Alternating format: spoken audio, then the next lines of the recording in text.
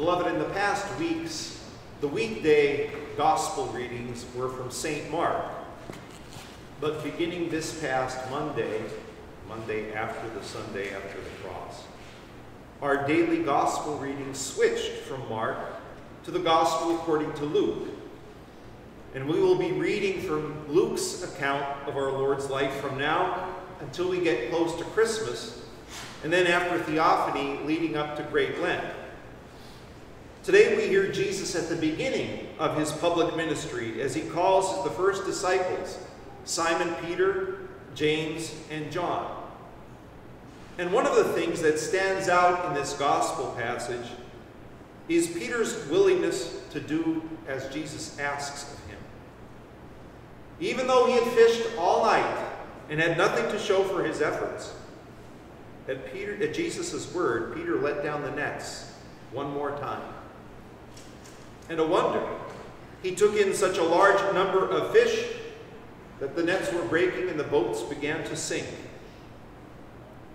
Peter had an openness towards Jesus, a willingness to listen, an attitude to go where Jesus led.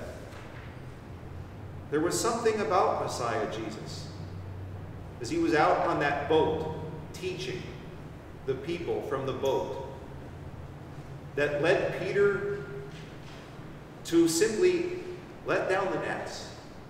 He said, "We haven't caught anything," but Jesus doesn't have to say twice, "Let down the nets." He says, "We haven't caught anything all night long, but at your word, I will lower the nets."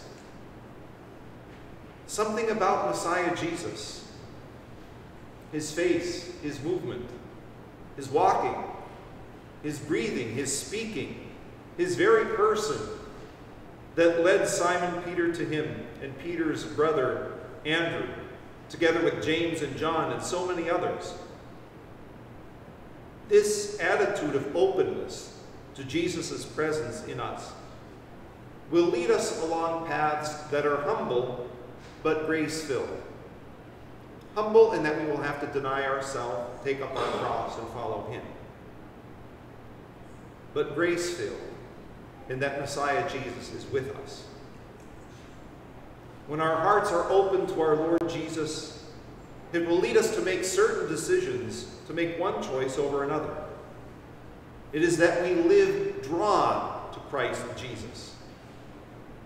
And this makes itself known in our everyday life. We know that God calls us to pray to him. During his ministry on earth, our Lord Jesus Christ himself prayed to his heavenly Father. Openness to God means that we set aside time every day for prayer to God. And further, to live with Christ alive in us. As Mother Gabriella put it in her talk in January, if we only pray when we pray, then we don't really pray. That if we only pray when we're saying words at our icon corner, but then we live a life not of prayer, but not denying self, but full of selfishness and pride, then we're not really praying. Prayer is part of our communion with God, our conversation, speaking to God and listening to God's stirrings in our heart. And prayer is looking with Christ's eyes on others, living as he lived, not as the old Adam in us wants to live, selfishly or pridefully. Worshiping God at the divine liturgy requires an openness of our heart to God. It means we make the choice to set the alarm to get up and arrive on time for the divine liturgy. It means we fast to receive Holy Communion. It means we come prepared to give God a tithe of our time by giving him glory on the first day of the week. We do it together as the church called together by the grace of the Holy Spirit. And our openness to God means that we pray and worship even on those days when we don't feel like it. It may be those days when we most need to come before the throne of the Lord at the Holy Liturgy, when God's grace will be poured out the most on us. When we pray, when we worship God in the divine liturgy, it is we who are being formed and being changed. During the liturgy, we hear the prayer, "Send down your Holy Spirit upon us and upon these gifts here offered." The gifts of bread and wine are changed into the body and blood of Christ by this calling down of the Holy Spirit. The Holy Spirit is called down upon us to lead us deeper into a life as a follower of Christ.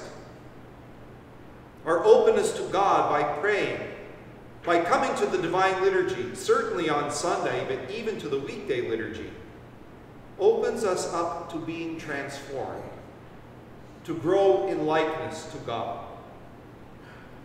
Archbishop Alexander shared with the clergy of the diocese at the beginning of his ministry as bishop what he read in St. Dionysius the Areopagite, what he heard from Elder Emilianos, that serving the liturgy, participating in it, it stamps us. Anyone who makes phosphor, I know there's a stamp that you have to press into the dough hard so when it bakes, it doesn't leave. The liturgy stamps us. It seals us.